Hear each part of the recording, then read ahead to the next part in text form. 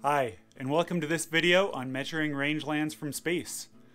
In this video, we're going to introduce just some of the highest level concepts of remote sensing so that you can gain an appreciation of how satellite data are useful in rangeland vegetation monitoring.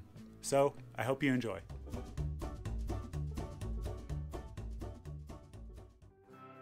The term remote sensing can be defined as the science of obtaining information about objects or areas from a distance, typically from aircraft or satellites.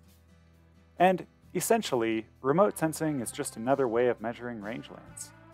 Most often, when we think of rangeland vegetation monitoring, we think of a scene like this photo. A team collecting vegetation data using transects on location in the field. Field-based methods are irreplaceable, but they have their own set of limitations that remote sensing can help to overcome.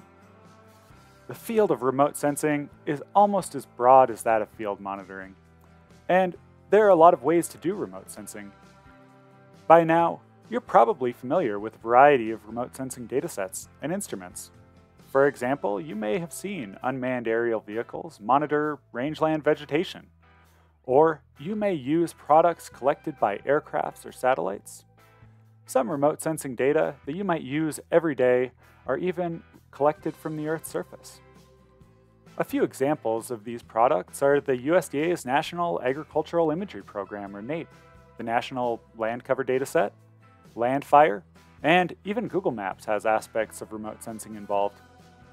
You also may not have thought of weather radar as remote sensing, but in fact it is. While there are a variety of different types of remote sensing, here we're going to simplify things and focus on one of the most common and useful approaches: passive remote sensing. Passive remote sensing, as our fictitious satellite, which we'll call Rangelands, will demonstrate, relies on the energy from the sun. The energy from the sun moves through the atmosphere and comes into contact with the Earth's surface. At that point, it is either absorbed or reflected. And that energy is ultimately either reflected or emitted by the Earth's surface, providing tremendous information about vegetation and a variety of other processes. To understand how this reflected energy tells us about plants, we'll need to look closer at the specific types of energy that are being reflected. And to do that, we'll need to think about the electromagnetic spectrum. RangeSense measures different portions of the electromagnetic spectrum, which each provide different types of information about the environment. As humans, we're most familiar with just one part of the electromagnetic spectrum. Our eyes sense visible light in the form of red, green, and blue light. They help us to see that this prairie landscape is green and healthy.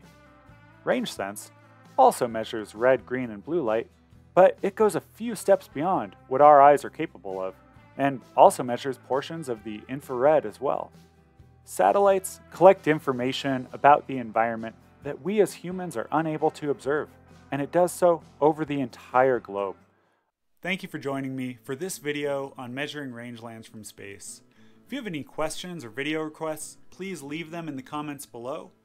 And be sure and check out the other videos linked up here that are closely related to what you're watching now. So thank you very much, and see you next time.